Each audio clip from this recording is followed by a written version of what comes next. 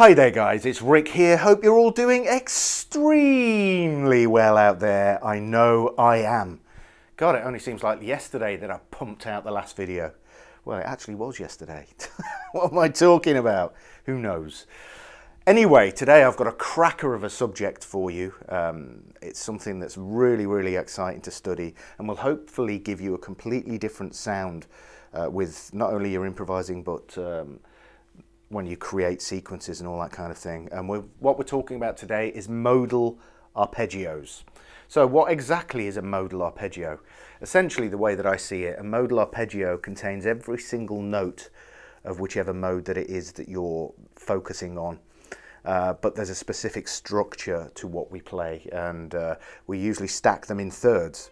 So essentially what we end up with is a seventh arpeggio, so with the formula 1, 3, 5, 7, and then the extensions above that seventh arpeggio, so the 9th, 11th and 13th. That gives us all 7 tones of a mode.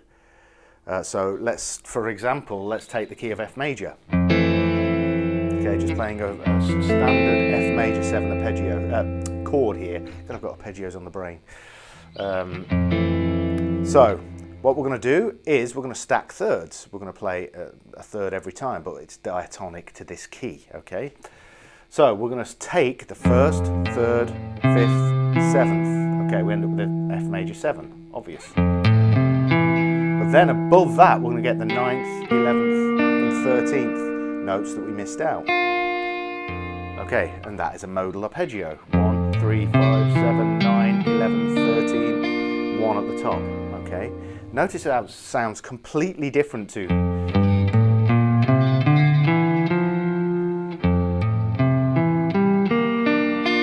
it's exactly the same notes, but in that specific order, stacking thirds. Okay, and what it does is it yields some absolutely stunning sounds, just really open and fresh sounding stuff, rather than the pretty predictable sort of scales up and down that most of us spend our whole lives playing.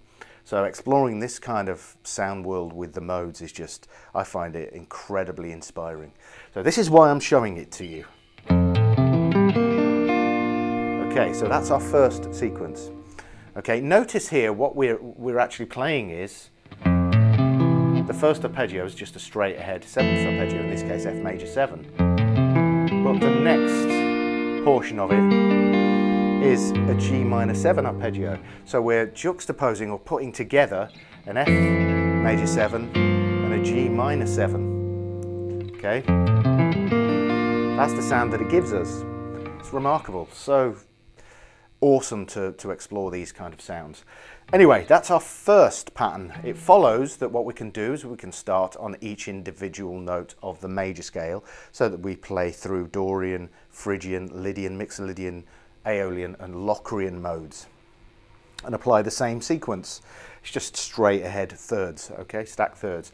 So let's start here. This is chord number 2, okay, so G minor 7. So we get, so that's our Dorian modal arpeggio. So nice and steady.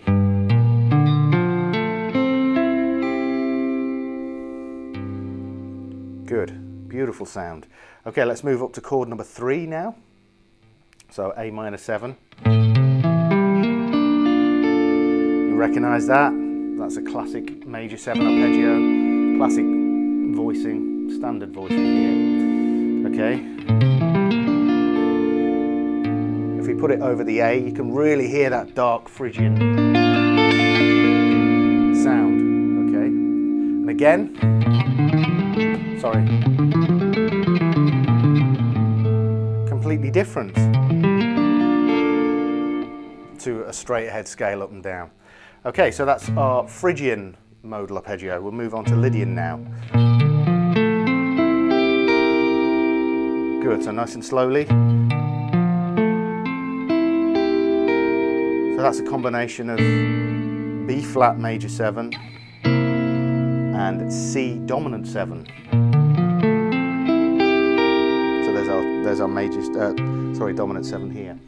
Okay, good. Let's move on to our Mixolydian mode, so position number 5.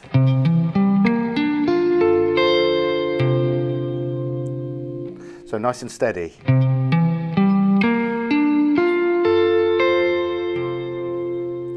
Good. Then number 6.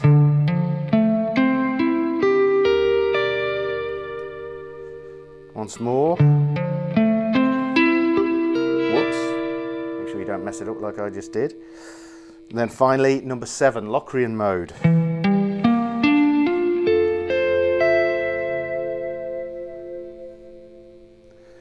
Good. I find these amazing, these modal arpeggios. I could practice them all day long, especially with a bit of reverb, bit of delay, get a clean sound on, and away you go with the dreamy, dreamy sequences. I love it. Okay, so what I suggest you do is you practice those really hard. Make sure that you take your time over them. Really concentrate on training your ears into the sound world that these modal arpeggios create. You know, we're not dealing with technique here. You know, I'm pretty sure arpeggios are sick to death of being thraped with sweep picking all the time. So take it, I know I do it, so, you know, I'm guilty just like the next guy, but, you know, take your time over this and really sort of digest the sound that these modal arpeggios create. It's incredible, it's wonderful stuff to explore. Okay, so why don't we move on from that? Now that we've got our modal arpeggios in order, we can apply sequences to these.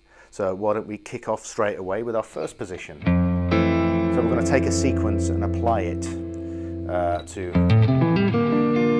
each modal arpeggio. So once we've got one sequence, then we just then apply it diatonically, you know. So really simple principle. So what we're going to do is this sequence.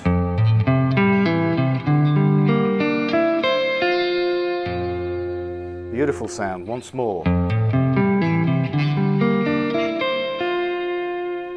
Okay, so let me just break down what I'm playing here intervallically. So we know mode-wise it's just 1, 2, 3, 4, 5, 6, 7. Ionian mode, in this case F. So I'm going to tell you intervallically what the notes are that we're playing. So we've got the root 3, 5, 9, 7, 5. That's 6 or 13. Okay, 9, 11, 6 or 13. Slightly out of tune. Then major 7, 5th root. So let me play that once more.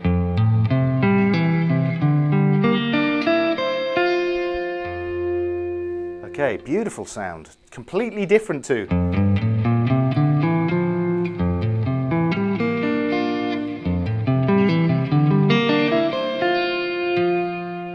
Excellent stuff. So now that we've got that sequence of intervals, using our modal arpeggio, we can apply it to each one. So,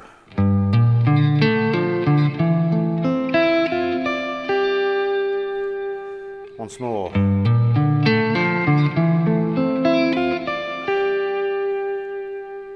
Okay, third.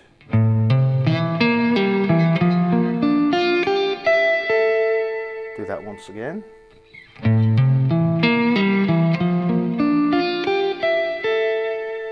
Okay, always keep these nice and slow so that you can really hear the sound that they create. Okay.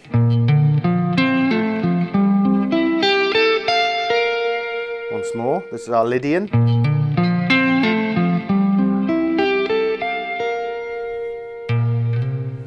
Yes, down here. Then we're up to Mixolydian now.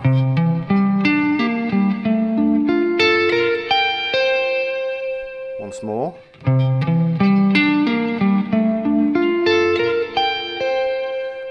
Okay, now Aeolian.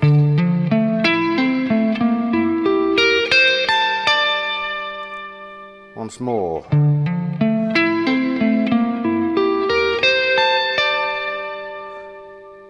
Okay, and then finally Locrian.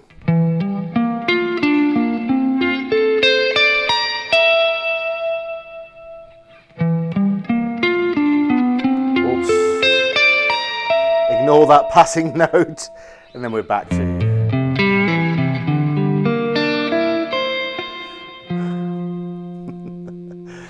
You see, I mess up like the best of them. Okay, so that's taking a sequence and just applying it to our modal arpeggio to create these incredible sounds. Like I said before, turn your gain off, put your clean on, get some reverb, bit of delay, and You know, it's incredible what you can come up with just creating your own sequences. So that's one. Okay, so let me show you the second sequence now. This is inspired by a guitar player called Nick Randall. He posted a video about this years and years ago, so got to give him credit for this. And this sequence goes as follows. That's so beautiful, that.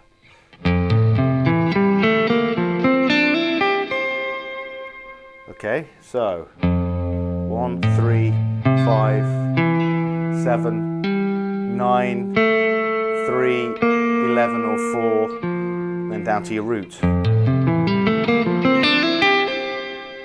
Okay, and then once we've done that, we go straight to the 5th, 13th, major 7, 9th, to the 5th at the top. So beautiful.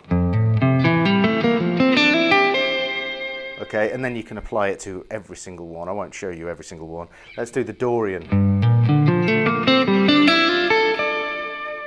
God, so cool sounding.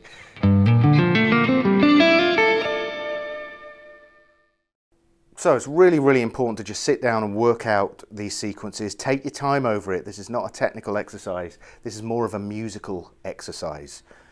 You know, so open your ears to the sounds that you create, and it really, doing this kind of thing really forces you to tune your ear in, rather than just concentrating on technique all the time. You know, that will only get you so far. It's really important if you want to expand and work on your musicality. This is a great way to do it. So, you know, I urge you to spend as much time as possible on this stuff. And again, it's all diatonic. It sounds incredibly open and fresh, and doesn't have that diatonic sound whatsoever. So explore it all, see what you can spot with the triads that are contained within each modal arpeggio, and just keep your mind open to learning. That's the main thing here. Anyway, I hope you've enjoyed this video. I certainly enjoyed doing it. Make sure you check out my website. 50% off still, 50% off. That means the bundle, which has well over 30 odd hours of video footage as well as PDFs and backing tracks, is under $100. That's insane. So it's a great way to support what I do. So head on over there and go get it. Anyway, thanks for checking in, guys. I will see you real soon for the next video. Cheers.